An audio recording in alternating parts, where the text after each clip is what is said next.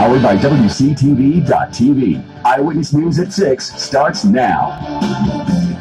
The fight against COVID-19 ramps up. South Georgia Medical Center receiving its first shipment of the Pfizer vaccine, where in Valdosta, doses are administered. Plus, a new coronavirus relief bill expected to be passed in just hours in Washington. We'll talk to local businesses that say they're in need of another round of relief.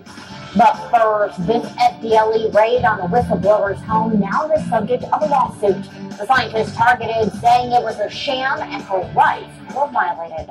Thanks for joining us tonight at 6, everybody. I'm Walton. I'm Edan. Schultz, Ben, and Julie are off tonight. Former DOH employee Rebecca Jones says in that raid, agents took her phone, her computers, her hard drives, and she wants them back. Capital City correspondent Monica Casey following this story.